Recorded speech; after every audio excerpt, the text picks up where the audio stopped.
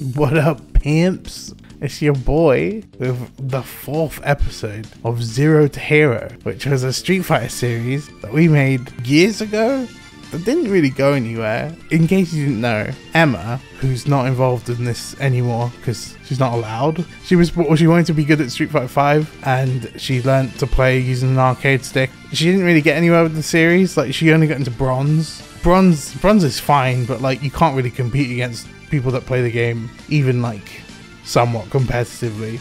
After the series ended, she didn't keep playing Street Fighter, but fast forward to now, Street Fighter 6 is out and it's amazing, and I wrote a review on it, and obviously she wants to play it, so she decides to play it, and she picks Honda, which is really random, but I'm always telling people not to pick Ryu, so she didn't. She picked somebody else. Outside of like the pure Honda basics like B and Bs, she just learned to play the game on her own, and this is what happened.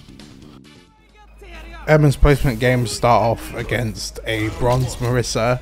She doesn't like this matchup at all. Like, in the Battle Hub, you can play lots of casual games, and she did that a lot before playing ranked. Yeah, she doesn't like this matchup. Marisa has super armor attacks, which are really good against new players, and she's a new player, so she's getting blown up by them all the time. And it's a shame, because she starts this game super well. Like, she pressures the Marisa, forces her into the corner, does anti-airs, like, she's busting her up. Drive attack! But a shame there's no punish, but like, yeah, she's playing really well, and this is showing really good signs compared to her time in Street Fighter 5, where it was just like, she played like a bronze player. She's not playing like a bronze player now, but she's losing to a bronze player, which is a shame. She ends up losing this whole set 2-0. Again, bad matchup, and there's nerves as well, so we'll just go to the next set. This next game is against an Iron Jamie character Emma has lots of experience playing because I play Jamie. I think this set is really interesting because this is an Iron Jamie, and I think they're playing actually quite well. She's just a class above, and it really shows in the Street Fighter 5 videos where like she could lose to anybody. If they were jumping and just did roundhouse, she could potentially lose that game. That's not happening anymore, and this guy's okay, honestly, for a Jamie player. I think they're doing quite well, but they are no match for Emma's E-Honda. And there's one more thing that happens at the end of one of these rounds where like the Jamie goes for a drive rush, and Emma insists that this is intentional, but she goes for a level 3 and it hits and she wins. And it's like, if this is intentional, this fool is definitely not iron or bronze, but I just thought this was really cool. This next game is against a bronze Ken. I tell people not to pick Ryu as their first Street Fighter character. The same thing applies to Ken, even though Ken is fairly different from Ryu in this game. The problem with picking these characters is that everybody knows how to play them because they're so popular, and that applies to Ken. Everybody knows the matchup, right? Even Emma. So she just destroys this guy. Everything he goes for, he just gets punished. It's not a close game at all. So you know when like you're winning, you start to feel confident. It's funny because even Emma at this point has like backup tech that she's ready to like unleash. Look at this drive rush into command grab. Bruh, what are you doing? Like, come on, she's so good now.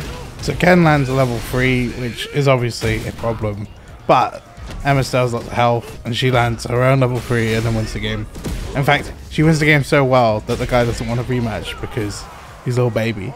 So she gets matched up again with another bronze Ken, but this guy has a lot more league points this time. And this Ken starts off really well. They know to try and force the opponent into the corner because, you know, you just have an advantage that way. They spam drive rush a lot, but to be fair, it works. Like, Emma isn't countering it properly. It's just a free move to use, you know? And I don't blame them for spamming it because it's working.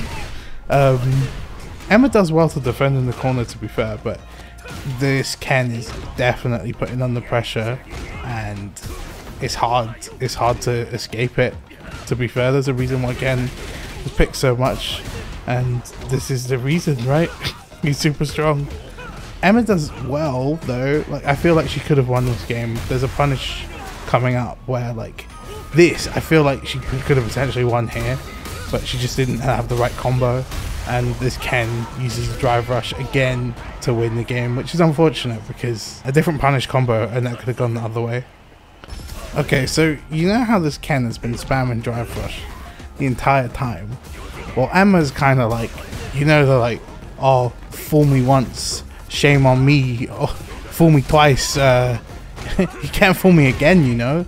Emma has finally taken enough Drive Rushes to the face to know how to counter it. She understands finally that if I just jump out of the way of the Drive Rush, I can't get hit by it. And she doesn't get hit by it. And look at that. She says that was intentional. She shimmied out of the way of his throw to punish it. Where's she even learned that? So as you can see, the game is starting to put some respect on the name, and they send in a silver Kimberly.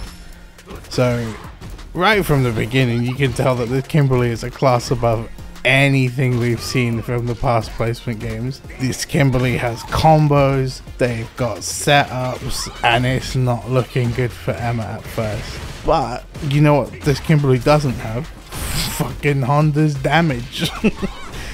This poor Kimberly got destroyed in the corner. Every attack just stuffed out by a poke. There's nothing they can do, and they have such a life lead as well, and it's just like, nope, you don't have any life anymore. Honda's coming to take it away.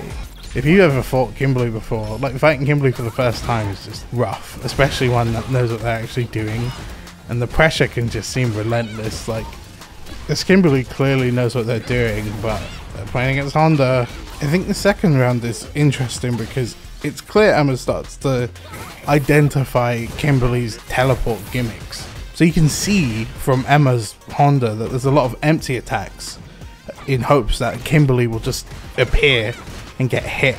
And it's funny because that doesn't even end up winning her the game. It's just landing like clean attacks and headbutts is what does it, which I suppose that's how Honda usually wins. But yeah, it's Kimberly fairly unlucky.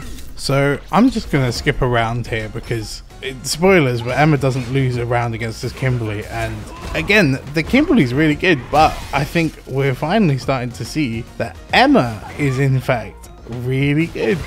While the Kimberly has all these combos, they get punished at the right time, they get anti-aired at the right time. It's like all the fundamentals that you need to be actually good at the game.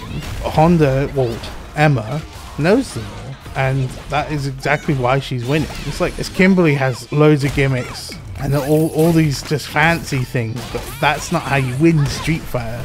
You win Street Fighter with great fundamentals like this, and it's like, yeah, know your punishes, know when to use super, know how to save your bar and have super for when you need it. And it's like, despite getting blasted by all these combos, she's got her own. And yeah, 2-0, no rounds lost.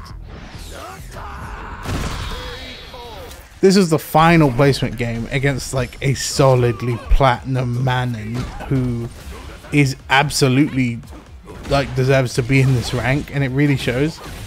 This game you could question whether or not Emma is like gold, but then again this Manon's really good, and she hadn't played Manon before either, so for a first attempt at the matchup I think she did really well. Spoilers, she loses, but like again this is a hard matchup against somebody that's actually good at the game. So they like this character's landing command grabs, they've got flashy attacks Emma hasn't even seen before. So the Manon does win this set, which I don't know if they rematched. I don't think they rematched. But these games are a lot closer than they have any right to be.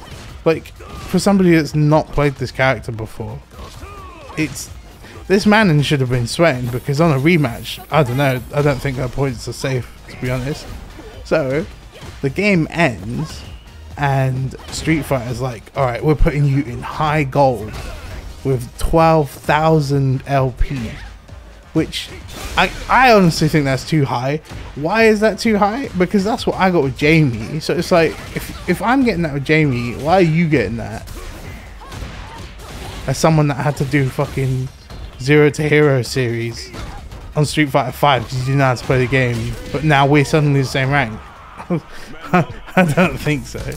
But that's what Street Fighter 6 gave her. So this final match is just Emma playing against my brother, which is why it's my username, but it's actually her. So yeah, Emma hasn't played in like 3 weeks because our internet has been bad, but all you need to know is that she listened to my amazing advice and became very good. So, what does that mean? Fucking watch episode 1, study that shit, because everything I say is gold. If you want to be the best, just watch those episodes. Honestly though, like, the fact that we can play together now is exactly what I wanted. Yeah, I'm still winning like most of the time, but the fact that she can even take games off me, that was the whole point of the series. Like, you know, while I may win most of the time, the fact that I don't win every time is all you can ask for, really. And again, that could be you. You could be the zero hero. You could be in gold with more points than you deserve, you know. So yeah, watch this video, or don't watch this video, watch episode 1 again, 2 and 3, tell your friends, because they suck too, and they could be heroes.